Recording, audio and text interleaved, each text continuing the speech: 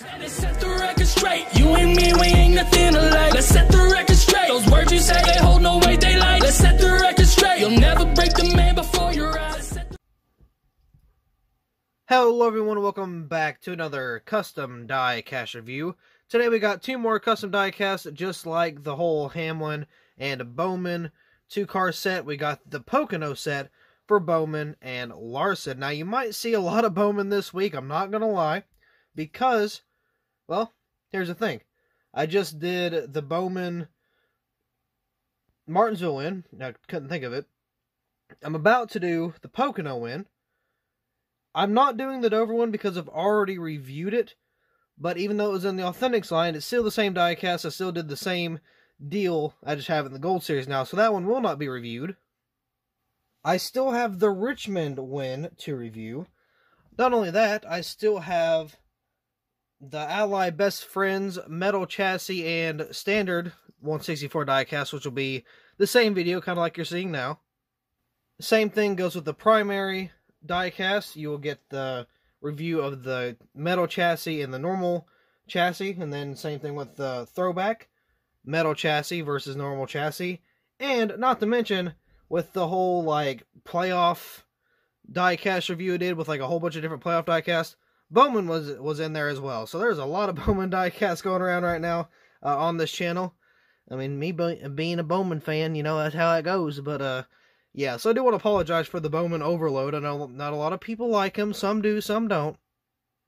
And I know having a lot of the same driver can kind of get boring sometimes. My Bowman diecast don't really get a lot of views anyway, which, I mean, honestly, none of my videos do. But, you know, it's fine. I'm not hurt at all. No, I'm kidding. But, yeah. Anyway, here is the Pocono set. Again, Larson, if you didn't know, was leading the race. Coming out of that final corner, that third corner. Boom, right into the wall, flat tire, day is done. Bowman sweeps underneath him, gets the checkered flag on the last lap, out of the last corner. Now, obviously Bowman did not deserve the win, but he still deserved a very good position because he had to put himself in that place in order to get a good finish. So that was, even coming from a Bowman fan, that was a very lucky win, especially for Larson, because, you know, we know how Larson is. Larson would have won that race pretty much anyway. I think he almost won the second one, too. But I believe Kyle Busch won that one, if I'm not mistaken.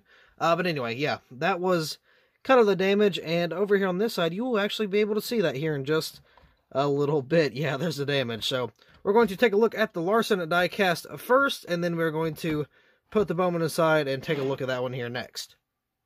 So again, here is the first diecast. We're going to zoom in and lower this bad boy real quick. I know the lighting's pretty garbage right now, but just give me a second. I promise I can fix it. There we go. That's good enough. So there we go. So here is the Larson diecast, of course, just as normal. Hendrick Cars. It did kind of hurt to use a Hendrick Cars paint scheme, not going to lie. But yeah, so right here, we're going to just kind of kick this off as normal. Got the HendrickCars.com right there, all kinds of just dirt and grime there. Got the Larson.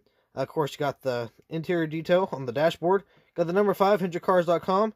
Larson, of course, those are added name banners because this is not a Gold Series. This is the Authentics line. Calm down. I promise you it's not in Gold Series. I would take this off, but I would have to replace it. Just believe me, these are printed. I know it looks like it because, yeah, not very good quality, but it is a Authentics line. So, calm your Jimbos. I don't know what that means, but calm them. I got Nations Guard right there. A black spoiler back here. HendrickCars.com. Camaro 011LE, all that good stuff. HendrickCars.com on the side, and this is the good side. I also added a decal here. Hiring technicians. That is actually decal, not a piece of paper. So I printed out that decal. I got a little bit of just race wear hole around the fender here. And, well, the fender, then the quarter panel back here. Then you just got that huge just wall scrape. Just right where he just slammed into that wall really hard, too. So, pretty nasty crash. Of course, we got all the detail right there. Got the... What do I mix? I mixed in, like, legitimate scratches. I think a little bit of black and a little bit of gray to kind of give that wall effect. You got the... not skid plate, but you got the exhaust plate down here. Tarleton, I believe that's how you say it. Got some more scratches there. NASCAR Cup Series, NASCAR Race Car. Got a race-worn or race-used tire. No lettering on it whatsoever. You can see some of that more scratch marks where he just kind of bent that fender. I got the front end right here, as we already stated. Got the number 5 and all that good stuff. So on this side, got another used tire. I believe this was the one that went down.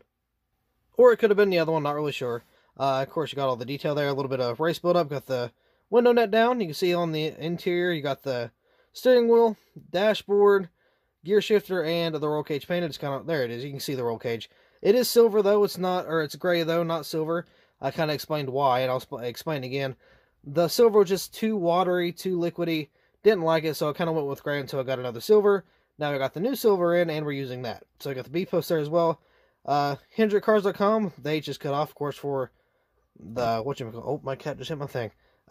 It's cut off for the window net. Higher Technician's got a little bit of the fuel spillage there. Now going underneath the diecast. Okay, sorry, my cat distracted me. Got the exhaust pipes, all that stuff. I got the little red thing there, don't know what that is. Got the axles and all that good stuff there. Got the fuel tank back here, transmission, and the drive shaft back there as well. So that is the Larson diecast. Moving on to the Bowman, which is a Gold Series. Now, this was kind of hard to get at first, but they're still in stock over at kstatediecast.com. That's where I get all my diecast. I'm not sponsored by them, but maybe one day. Maybe one day. I don't know if you heard that knock, but that was really creepy until I realized it was my cat. She's in the loft right now. Just pay no attention. Anyway, here's the Bowman diecast. I just almost yoinked it from you. Also, this Kyle Larson diecast will have no packaging because I cannot find the hood for it. And I know it sucks, but, you know, it is what it is. You got the NASCAR Cup Series on the box, which is, again, custom. The winter sticker also custom, so is the race version, and the Pocono Raceway, again, also custom. So we're going to very carefully take this out of the box, because all my Bowman diecasts just, they're so hard to open, and I don't know why. So I got to be very gentle with these diecast. There we go. I got a knife here. Be careful, kids. Don't do that. That's a very bad decision. So getting it out of the box again, the Larson unfortunately does not have one. It does, but it didn't have the hood. I lost it, so I just kind of threw it away. No big deal. It's going to be displayed on the Bowman diecast anyway, whenever that comes in. So here's the diecast. Normally, you know, you got your normal paint scheme. I don't know why I said normally. We do have a little bit of a tire mark right there for the wheel tape. That is something I've been recently doing to both 124 and 164 diecast. So here on the hood, of course, we got the Ally like 30,000 times. I got some raceware, not a whole lot. This is a pretty clean raceway, no confetti or anything, unfortunately. I got the detailed dashboard there. Bowman, also with the colored little, whatchamacallit here, the colored Chevy bow ties. Just want to point that out. Because they're normally white, so I colored them yellow. Just make it a little better. 48, Ally Do It Right. You got Bowman right there on the back. Ally, of course, once again, Ally on the back. Imagine that. Got a 48. Camaro ZL1 1LE. Over here on this side, got a little bit of raceware. Oh, well, I guess the door, that wasn't really that dirty. That was just kind of me over-exaggerating, I'm not going to lie. Hardly any used-up race wheels. So, pretty new tires. And then that's, yeah, pretty much it for the 360. So, going on to the underneath. Oh, I didn't show this side, did I? Yeah, same thing as always as the Larson. Window net down, interior painted, all that jazz. So, that is there also. And same for the underneath. Again, use the gray instead of the silver. For the same reason I told you about the Larson diecast. Silver was just a little too liquidy, so we had to get a different one. So everything's painted the same. But yeah, pretty cool little diecast group here, I guess.